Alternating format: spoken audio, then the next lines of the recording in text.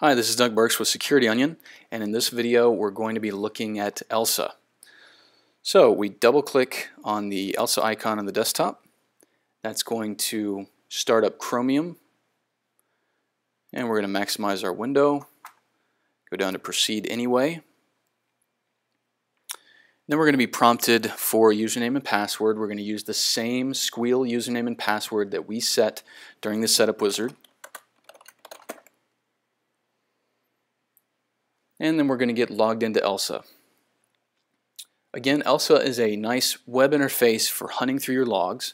So you're going to have access to all of your bro logs, you're going to have access to your standard syslog, you're going to have access to OSSEC alerts and OSSEC logs, and you'll be able to slice and dice all of those regardless of whether you have hundreds, thousands, millions, or even billions of logs. ELSA is going to make it very easy for you to ask a question and get the answer that you're looking for very, very quickly.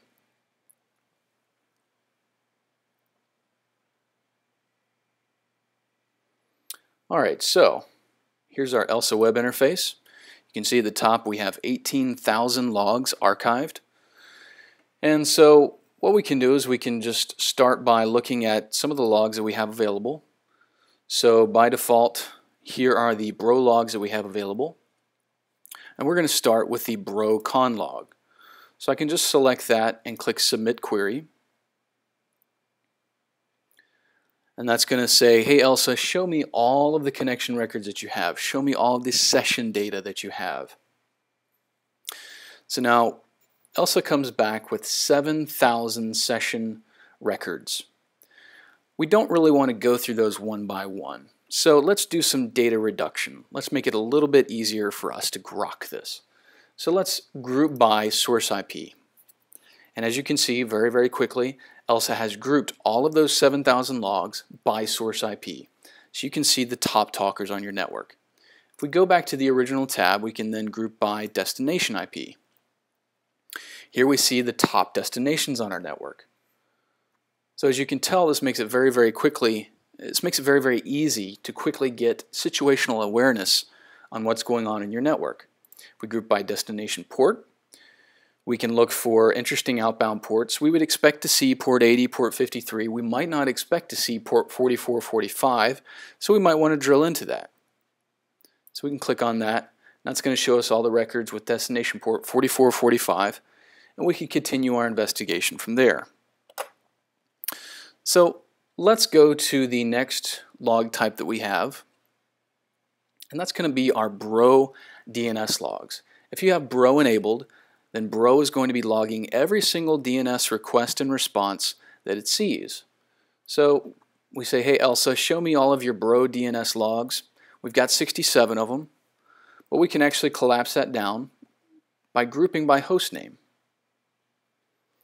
So now in the listing you see here, you'll notice some Microsoft specific things like Workgroup and MS Browse, and that's because bro is actually logging any Windows NetBIOS name service request that it sees to the DNS log. If we just want to see true DNS requests, we can filter and only show port 53, and here are our true DNS requests.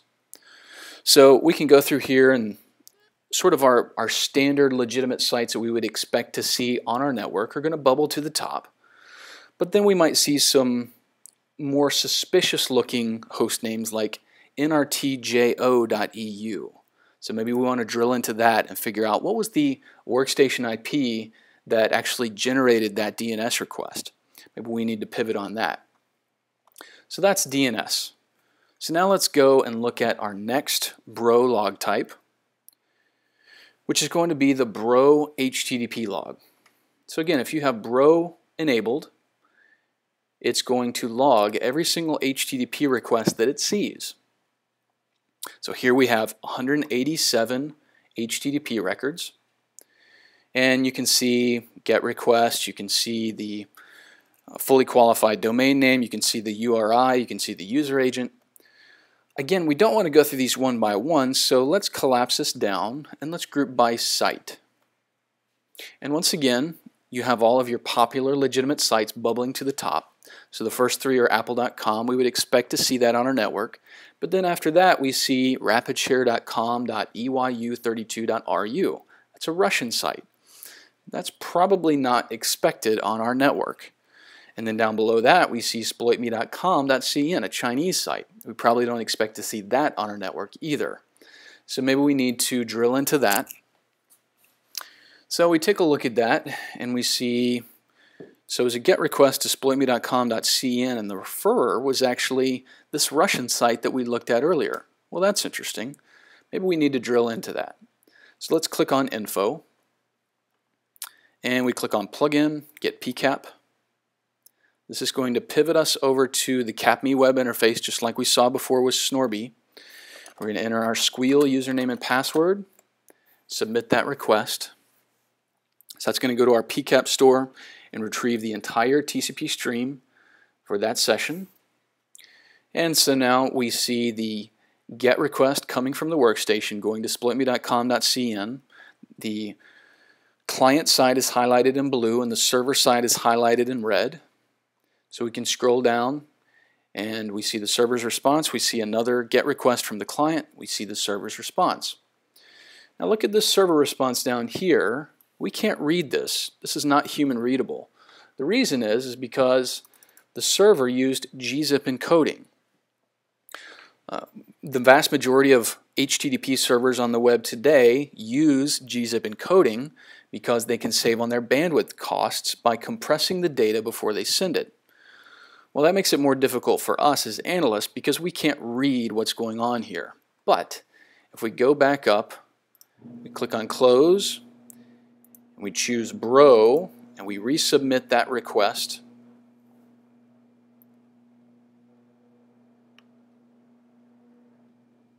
Now if we scroll down, instead of seeing binary data, we actually see human readable HTML. And if we take a look at this, this is actually obfuscated JavaScript, which we would not have seen before just based on the gzip encoded response from the server. So now if we go back to ELSA, one final thing that I want to show you is we'll refresh this and we'll take a look at our Bro notice. So Bro has this concept of a notice. It's not necessarily bad, it's not necessarily good, but it's something you want to take a look at. So we can go to Add Term, go down to Bro Notice, and submit the query. We then group by notice type, and we see some interesting Bro notices here. The first one that I'll point you to is the malware hash registry match. So whenever Bro sees a Windows executable going across HTTP traffic, it creates an MD5, and you see those MD5s there. So it then takes the MD5 for that executable and submits it to the Team Cymru malware hash registry. If Team Cymru responds and says, yes, I've seen that before, then that particular executable is considered malware. So we can click on this, and we can see that this nrtjo.eu, that particular site did send us an executable which matched the malware hash registry. So we can take a look at those. We can take a look at invalid server certs. So Bro is automatically verifying every single SSL cert that it sees, and if there's anything invalid, it'll notify you of that. Incorrect file type. This is actually, one of these is the same nrtjo.eu site that we looked at before. So because we went to loading.php, but the site actually sent back an executable, the executable didn't match the .php extension that we requested, so Bro calls that an incorrect file type. It's a good way of catching malware many times. And you can see also that same Bro notice was fired based on our visits to exploitme.com.cn. So if we go back to our Bro notices, again we can see our MD5s. And so each of these represents an executable file, a Windows executable transferred over HTTP, which Bro then created an MD5 for. So that concludes this short overview of ELSA. Thanks for tuning in.